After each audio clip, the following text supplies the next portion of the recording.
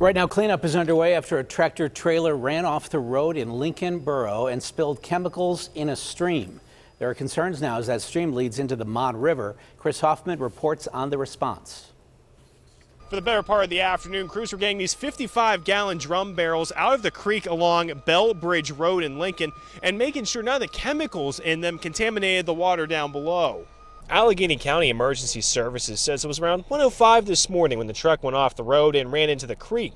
Fire, police, and EMS were all on the scene within 10 minutes. Neighbors woke up to all the commotion outside. We could see just all the lights through the windows, and that's when we started looking out. We couldn't even see the truck until one of the cars had moved after 20 minutes or so. The driver told them he lost his brakes and flew off the road. He was taken to Forbes Hospital with minor injuries. The bend is a hairpin turn, so it's a bad bend, so things can happen. Now, first responders learned the truck was carrying 55-gallon drums of chemicals used to make epoxy.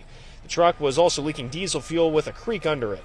They got the county hazmat team out there along with the State Department of Environmental Protection. The creek is just a couple hundred yards away from the Mon where it lets out. Usually tractor trailers don't come up and down this hill. They try to avoid it. The county says collection dams were set up to get the contaminants, and it appears the contamination was localized and didn't reach the Mon. Air quality does not appear to be impacted, and there was no fire hazards. For neighbors, it was more of an inconvenience than anything else, with the road being closed for hours. Not a lot. I was going to go to work. I ended up just working from home because the road was shut down. The trailer was gone a little after 10. After that, it was getting the barrels and the truck out of that creek.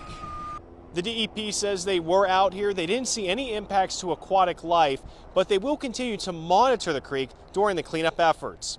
In Lincoln Borough, Chris Hoffman, KDKA-TV News.